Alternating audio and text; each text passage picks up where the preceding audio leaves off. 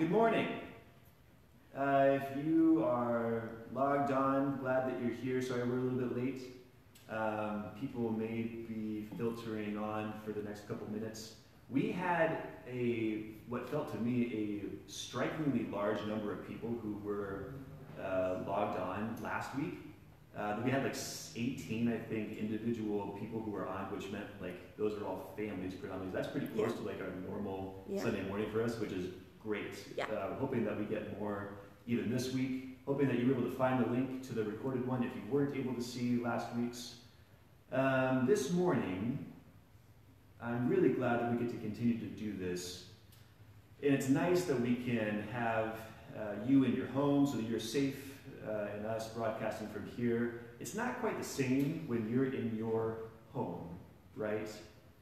There's something about being in this physical sanctuary space that does sort of set intention. It sets apart the time that we gather together. And presumably, you being home, you don't necessarily have that natural occurrence of being put into a separate space as a sanctuary like this. So what I'd like for you to do, we're going to sing a couple songs. During the next few minutes, I don't know what makes sense for you. If you want to stand, or if sitting works for you, or if you want to kneel, if you maybe want to light a candle, if you want to open up your Bible, I'm going to encourage you to do whatever it is that you feel like you need to do in order to make this space set apart for what you need. Let's set this space apart for what we all need to be in worship together this morning.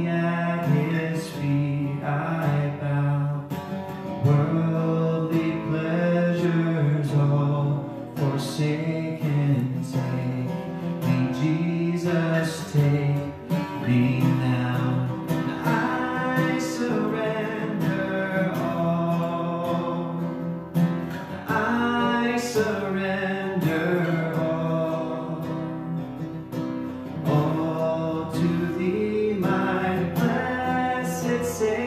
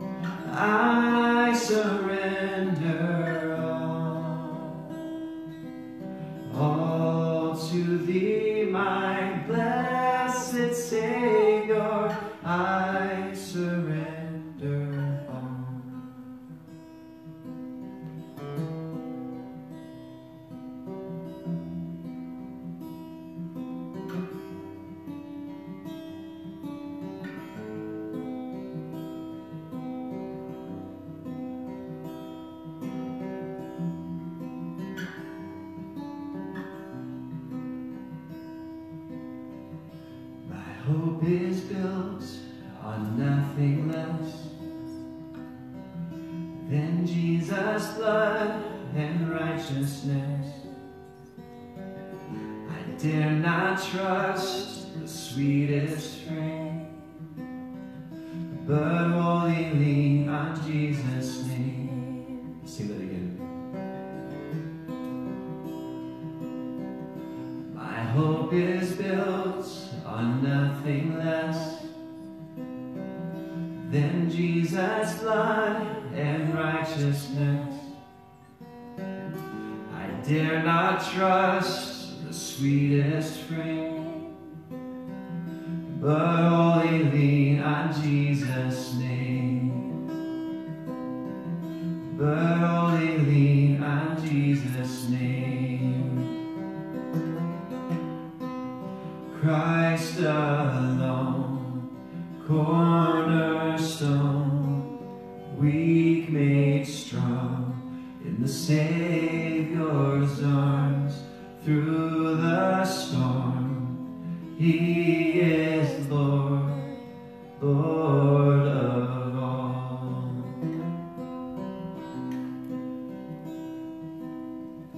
When darkness seems to hide His face,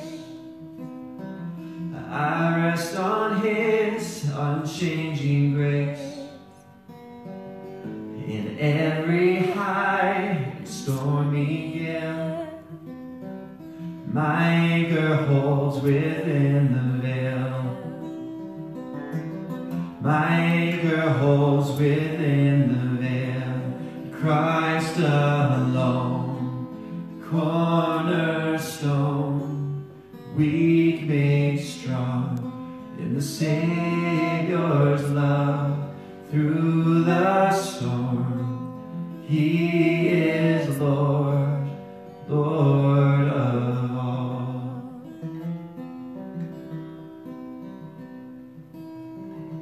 And He shall come with trumpet sound. Oh, may I then in Him be found, dressed in His righteousness alone, faultless to stand before the throne. Christ alone, cornerstone, weak made strong in the Savior's love through the storm. He is Lord, Lord of all. Sing Christ alone. Christ alone, cornerstone, weak made strong in the Savior's love through the storm. He is Lord, Lord of all.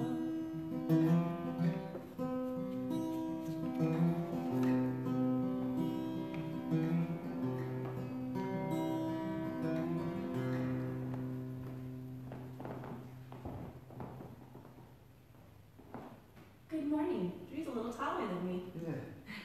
so I'm going to stand on my toes. It is strange not having you all here, but I'm glad we get to be here.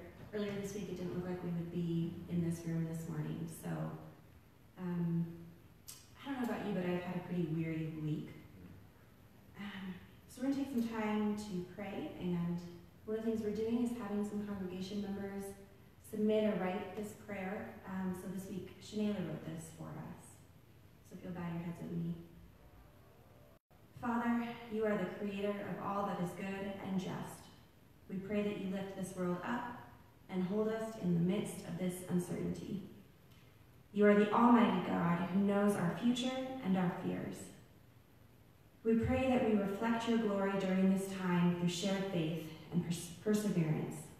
Hold our hearts and our minds and our souls captive in your unending love and remind us of who you are. Guide us, find us where we are, and lead us into truth. In your precious name we pray. Amen. You'll take some time of reflection or prayer with one another and listen to the music and just have a moment.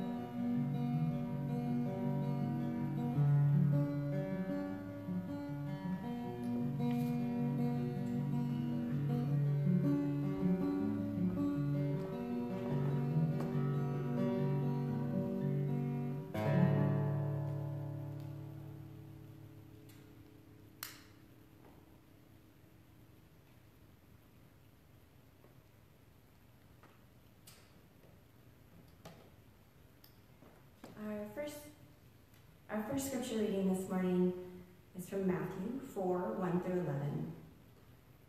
Then Jesus was led by the Spirit into the wilderness to be tempted by the devil. After fasting 40 days and 40 nights, he was hungry. The tempter came to him and said, "If you are the Son of God, tell those stones to become bread." Jesus answered, "It is written, man shall not live on bread alone, but on every word that comes from the mouth of God." Then the devil took him to the holy city and had him stand on the highest point of the temple. "If you are the Son of God," he said, "throw yourself down, for it is written, he will command his angels concerning you, and they will lift you up in their hands, so that you will not strike your foot against a stone." Jesus answered him, "It is also written, do not put the Lord your God to the test." Again, the devil took him to a very high mountain and showed him all the kingdoms of the world and their splendor. "All this I will give to you," he said, "if you will bow down and worship me." Jesus said to him, "Away from me, Satan, for it is written, worship the Lord your God and serve him only." Then the devil left him, and angels came and attended him.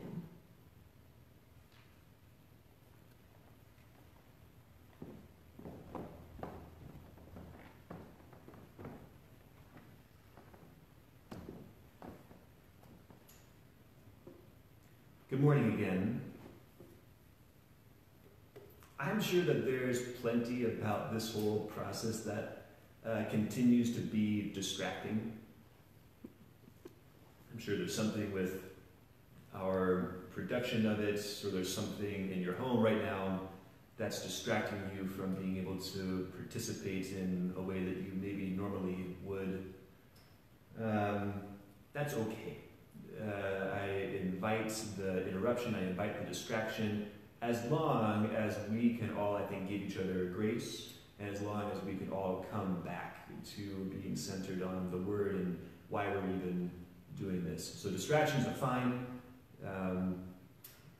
I'm hopeful, though, that despite those, that we're able to still hunker down and be focused on why we're here, which is the Word and being together. Thanks, Camille, for reading that part from Matthew. So I'm going to read this scripture, and then I'm going to preach a sermon, and then that's going to be over. And then after that, I have like another thing to say. So I'm just telling you this now, so that when we get to where I say amen, there's a little bit more after that. So we're not going to close our laptops at that point yet. There's still just a little bit more, okay? Our second scripture reading is intentionally from the Old Testament. It's from Deuteronomy chapter 8, verses 1 through 5. Hear the word of God. Be careful to follow every command I am giving you today, so that you may live and increase, and may enter and possess the land the Lord promised on oath to your ancestors. Remember how the Lord your God led you all the way in the wilderness these 40 years, to humble and test you, in order to know what was in your heart, whether or not you would keep his commands.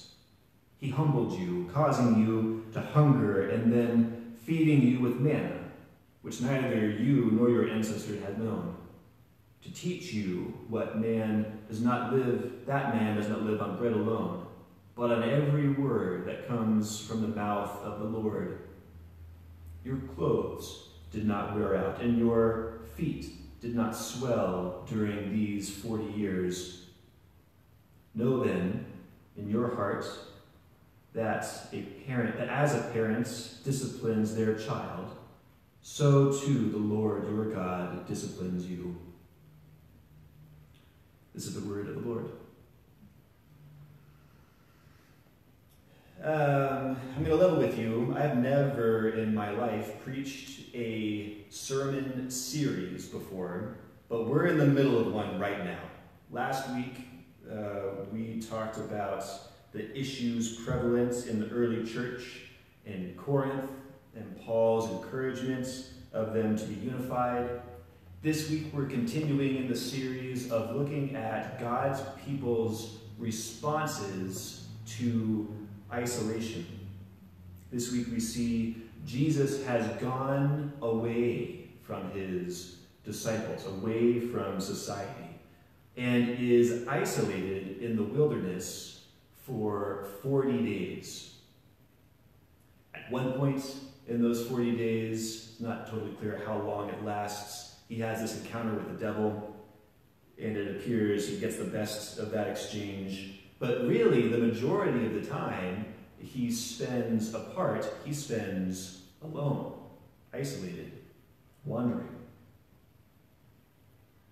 The text that Camille read for us supports what I'm actually going to focus on just as much this morning, which is this passage from Deuteronomy, the story of the Israelites wandering in the wilderness. Now, elsewhere in the Old Testament, it tells us they did this for 40 years. And there are actually, beyond that number 40, some striking similarities between their wandering and that of Jesus. The language around not relying on bread, did you pick up on that? It's almost exactly the same between the two texts, which might support that Jesus may actually be quoting this passage from Deuteronomy. In both cases, life appears for them to be nomadic. They're moving around a lot. They're not establishing home base anywhere. And in both of these stories, it's the wandering that is the point. They are not, in other words, wandering to anywhere. They are simply wandering for wandering's sake. And for both of them, this period of wandering happens right in the middle of two significant events. For Jesus, his time in the wilderness happens just after he is baptized and right before he really launches into his worldly ministry. For the Israelites, the story is a bit longer. The short of it is their period of wandering comes just before they enter the promised land, but it's happening right after an incident in which they didn't follow through on what God asked of them. That's a sermon for a different day. For this morning, we're just going to leave it at that and know that the Israelites were wandering. And it says God, in that time of wandering, was leading them, testing them, humbling them, providing for them, teaching them. And that is important because it's technically possible that God could have just left them alone for 40 years, right? They could have just watched Netflix and played cornhole that whole time. It didn't have to be guided. It didn't have to be God-inspired. As a matter of fact, if this was meant to be a disciplinary time that Deuteronomy says it is, a pretty popular form of discipline is time out, right? You go be by yourself. I don't want anything to do with you. But God is there. That's not the point of their wandering. Both Jesus and the Israelites have intention and purpose for their time of wandering. Because remember, they are not wandering to anywhere. The wandering is the point. This period of separation from society, this time of seclusion in the wilderness, is not simply a void or a time to do nothing. This time had some identity-shifting implications. For Jesus, he had some wrestling to do. He had some temptation to overcome.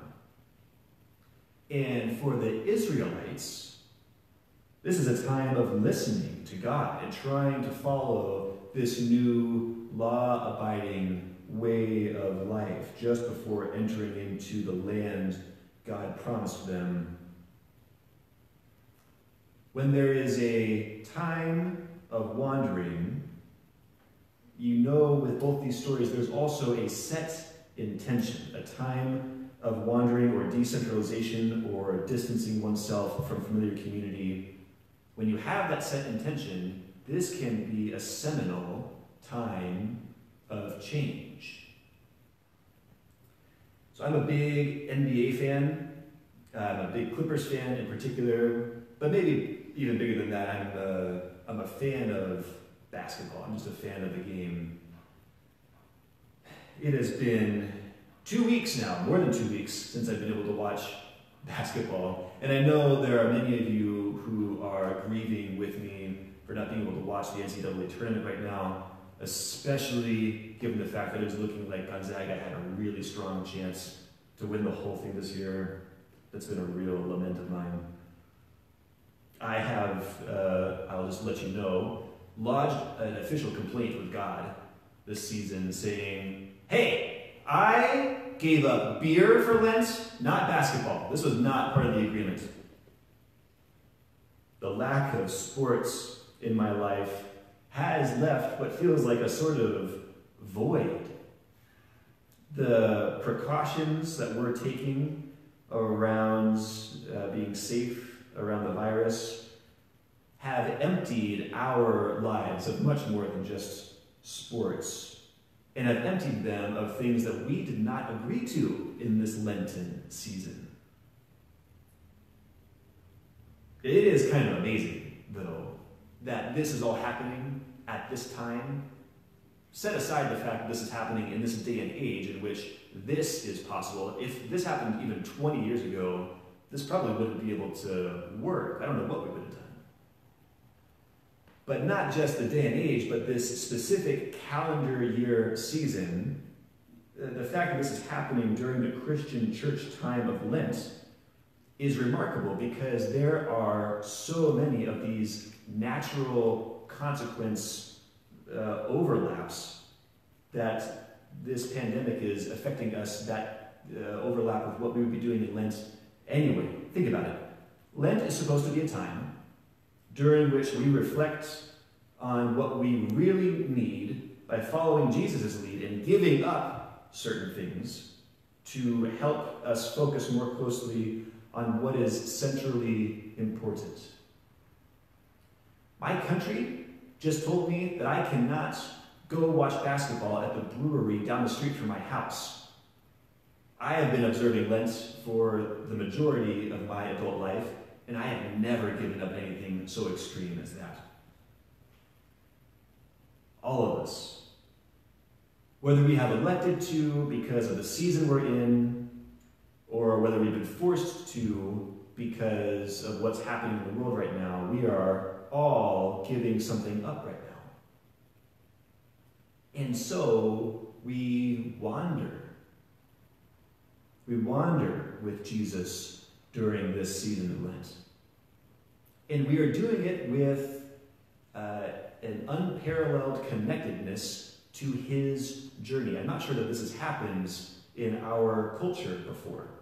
We are reflecting on that which we really need in our lives amidst physical removal from one another, the way Jesus did. That's the purpose for this season of Lent.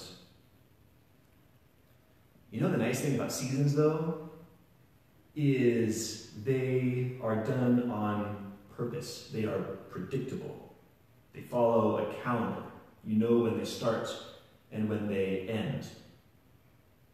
Jesus elected to participate in this time of wandering, and we can elect to join him.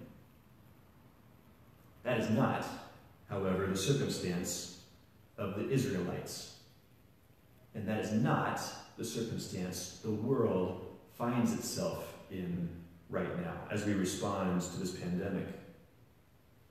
In both cases, this has been forced upon us. This was not on our calendars.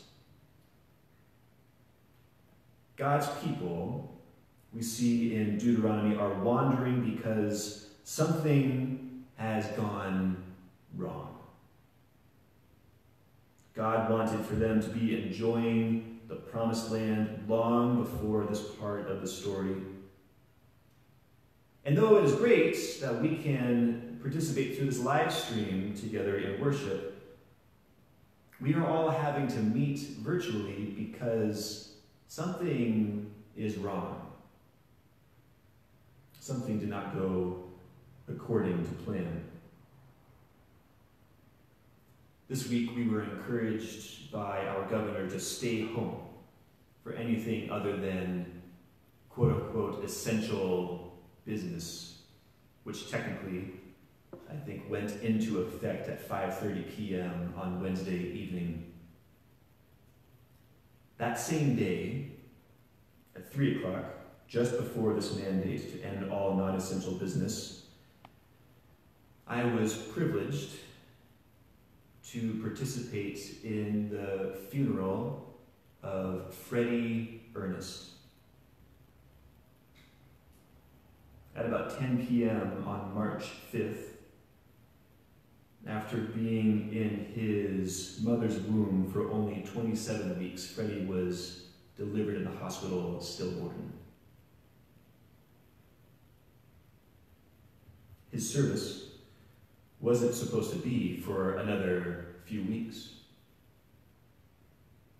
But on Tuesday, the cemetery called Freddie's parents and said, because of what the governor had just decreed, that the service would either need to be canceled or moved up to the next day.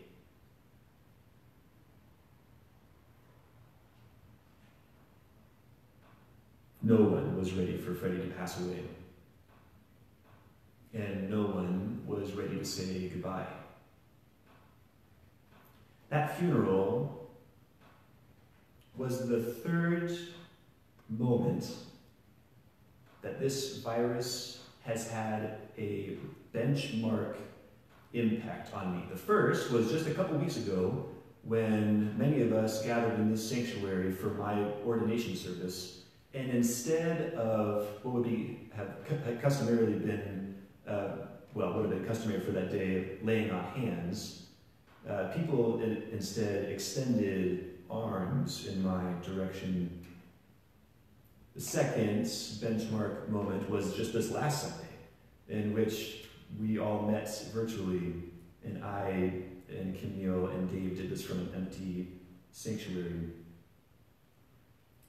And the third was standing on that cemetery lawn, just 10 of us, about 6 feet apart from one another. It was in that moment that I felt acutely aware of this one thing. This is not how things are supposed to be. This child was not supposed to go when he did. That funeral was not supposed to happen. We are not supposed to live our lives separated from one another. And so things are not the way they are supposed to be. Not with the Israelites, not during Jesus' time, certainly, not with us. Which begs the question, has there ever been a time when things have gone according to plan?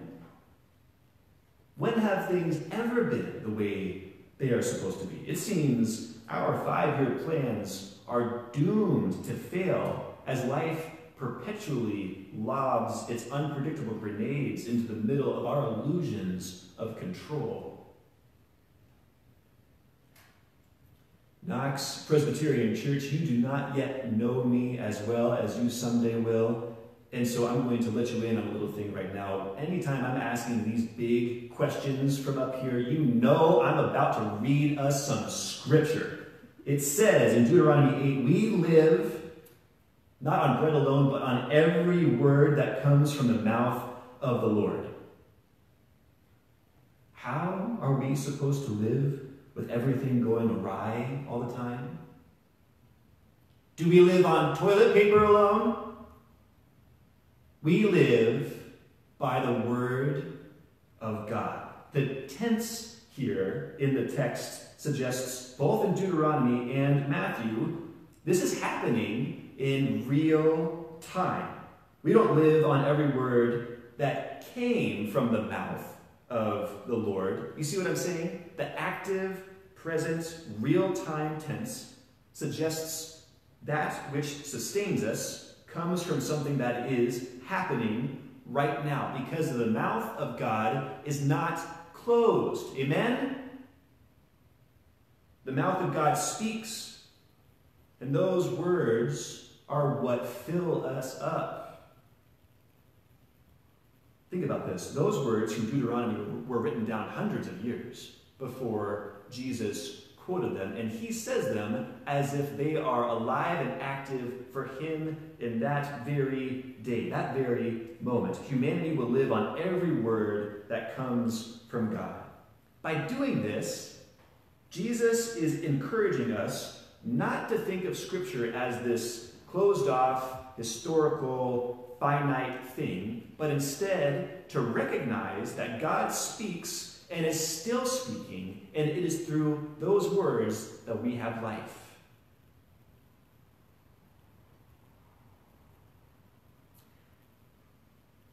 This mandate that has affected all of our lives to stay home, other than essential business, contains that phrase that has become very popular now, essential business.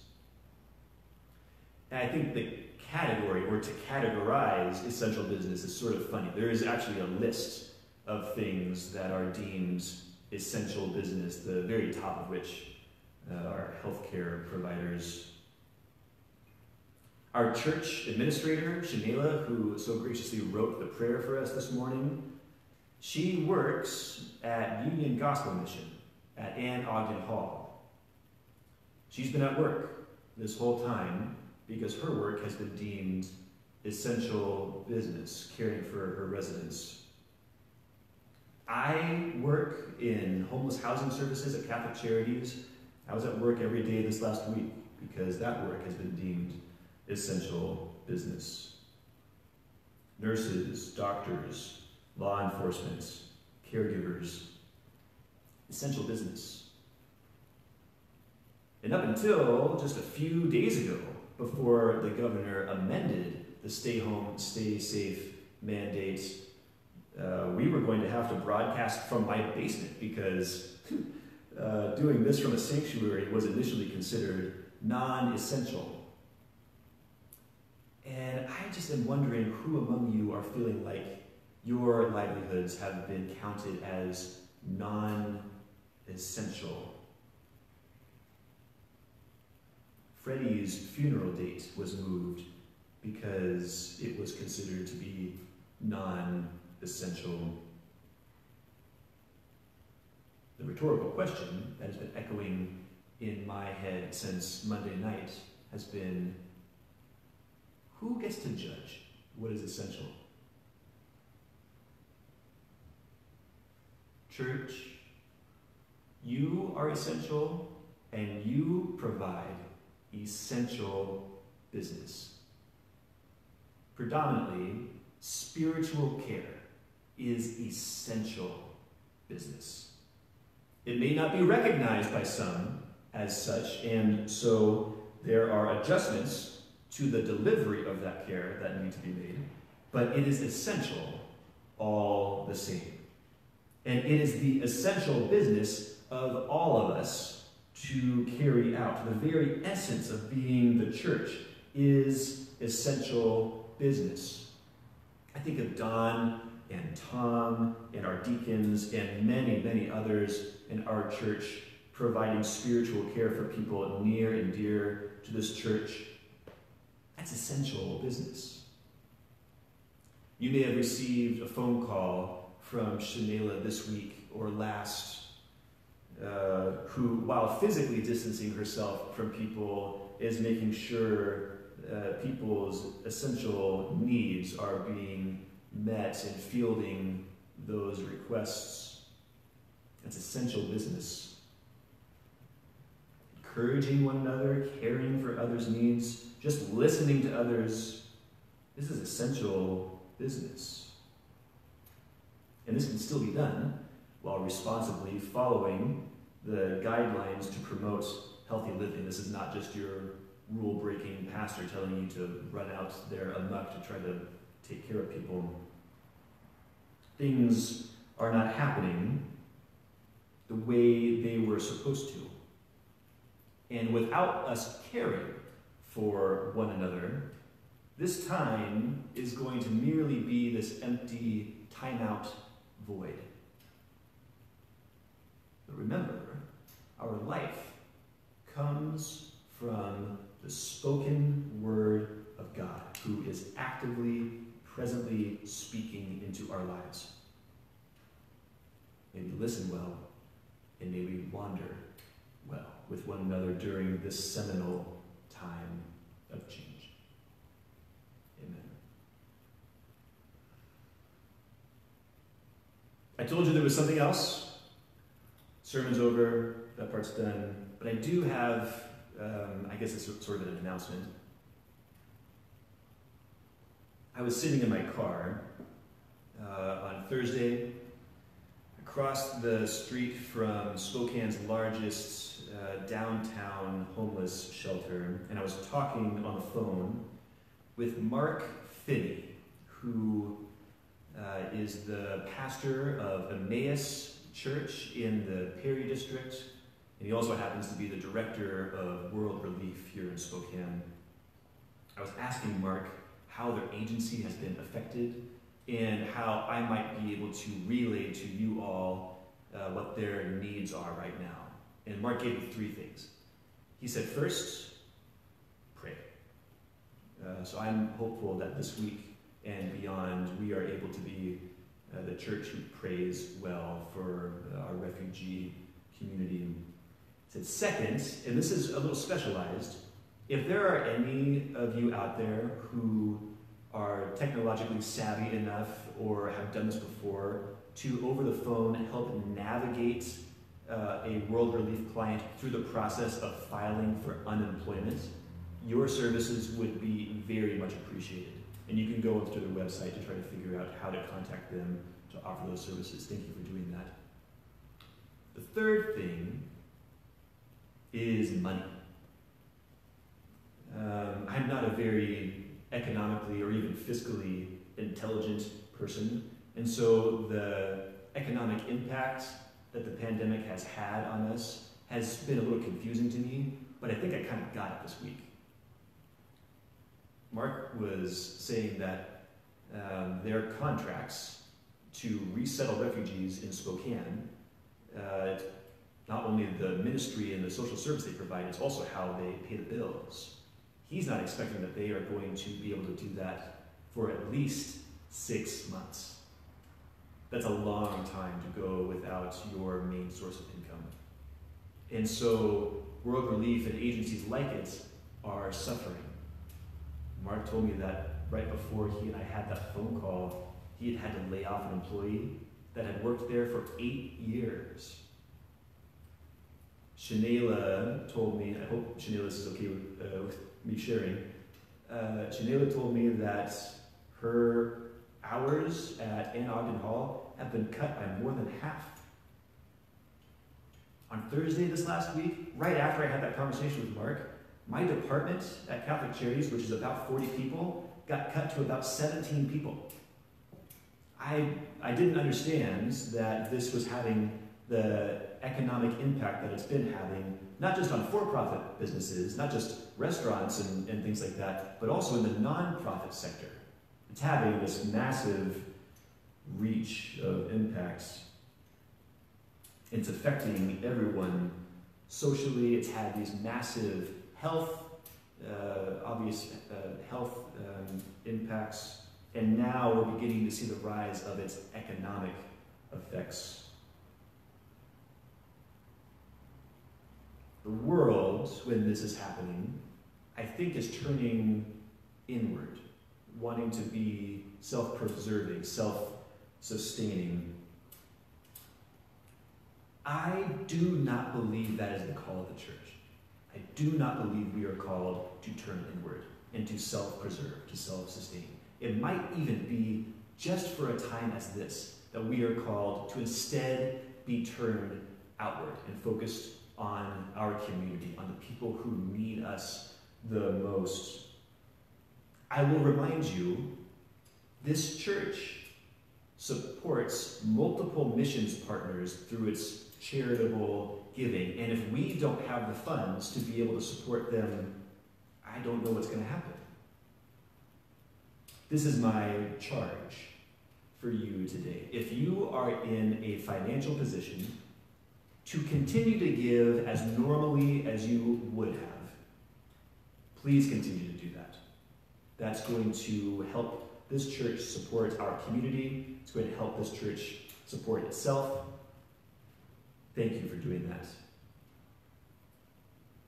And if there are some among you who are blessed to be in a situation in which you could actually give more than normal, I'm going to encourage you to think about giving to 2 particular agencies. The first is World Relief. They need it right now, and they have had such an impact on shaping the cultural landscape of Spokane for years now in supporting our refugee brothers and sisters. The second that I would encourage you to give to, if you can, is to support Big Table, which is a ministry here in town, started here in Spokane, to help support industry workers of the food and hospitality industries. Everybody is hurting who works in that environment. They have no health insurance, they have no contingency plan, no life insurance, anything. Big Table is an agency that's going to be able to help give just something, pay an energy bill, pay rent, fix a car for people who just are out of options right now. Okay, that's it. I'm going to give the benediction. There are prayer requests in the back of the bulletin. Spend some time taking a look at those. There are also some questions for reflection, for discussion that have more to do with the sermon. Take a look at those if you want. Okay, now receive this benediction. May God bless you and keep you, dear people. May God shine light upon you, and may God be gracious to you. May you experience the unifying presence of God within you always. May you have good health, and may you have deep peace. In the name of the Father, and of the Son, and of the Holy Spirit. Amen. See you next week.